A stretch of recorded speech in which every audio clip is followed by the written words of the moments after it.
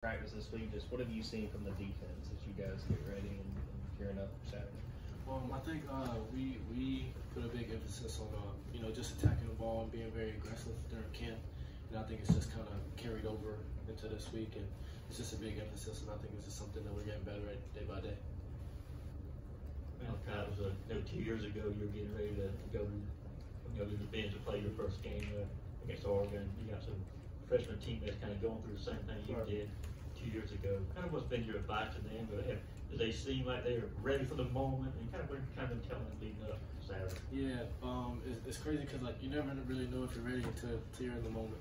You put in the preparation and you have trust and faith and the work that you put in to prepare you for the moment. But everybody seems to be doing good, and I've just been telling the same thing people were telling me. Just take it day by day, play by play.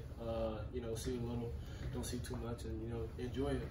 It's you only get one shot, and just enjoy it while you got it, and just be calm. And you're not out there by yourself. You got plenty of other guys with you, so I don't know how.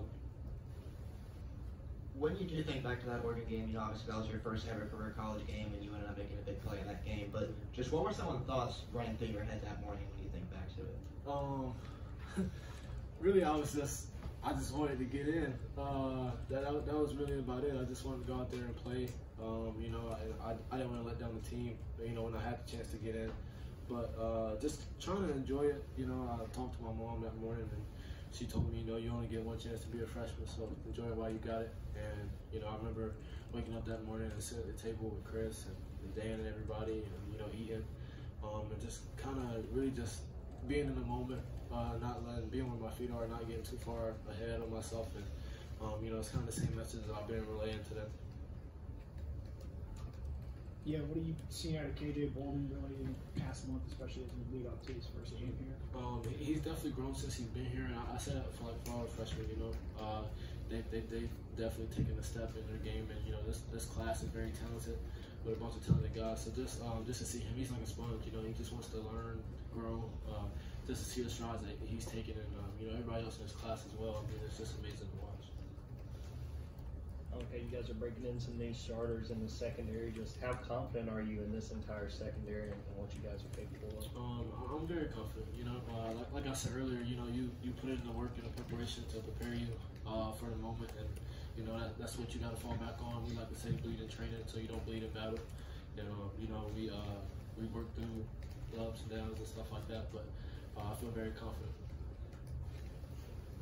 Malaki, are folks at Jefferson rooting for you in Georgia or Sammy in Clemson? And have you been in touch with them the last few weeks? I think it's both. I think you got a few both sides. They both want us to do very well. I talked to him about 2 weeks ago. I've got a close relationship with his dad. Great family, great kid. I'm excited to see what he's going to do and what he's going to put on. So I'm very excited for him.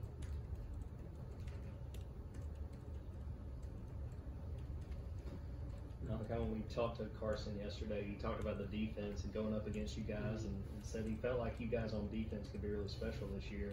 Do you see that yourself, or what you've gotten to see through this offseason and getting ready for another year? Yeah, I really do. Like I said, we got a bunch of talent, a bunch of guys who want to be here, who want to buy into the process, who want to do the right thing. So just, when you have a group of guys like that, I think the sky's the limit, and I think we know that. We just got to keep our head down and keep working.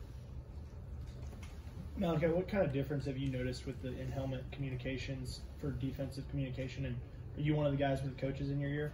Yeah, I think it's huge. I didn't even know it was a thing until I was in practice one day and I just kind of heard it, kind of threw me off. But like I said, I think it's huge, and I've had it a couple of days. We kind of rotate to see what's going to happen or whatever.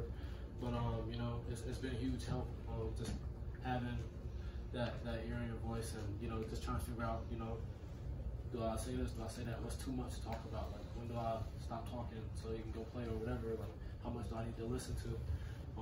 So it's been a process for sure. But I think it's a good thing for everybody, especially the offense. Anything else from Malaki? All right, thank you, sir. Thanks, Malaki. Appreciate y'all.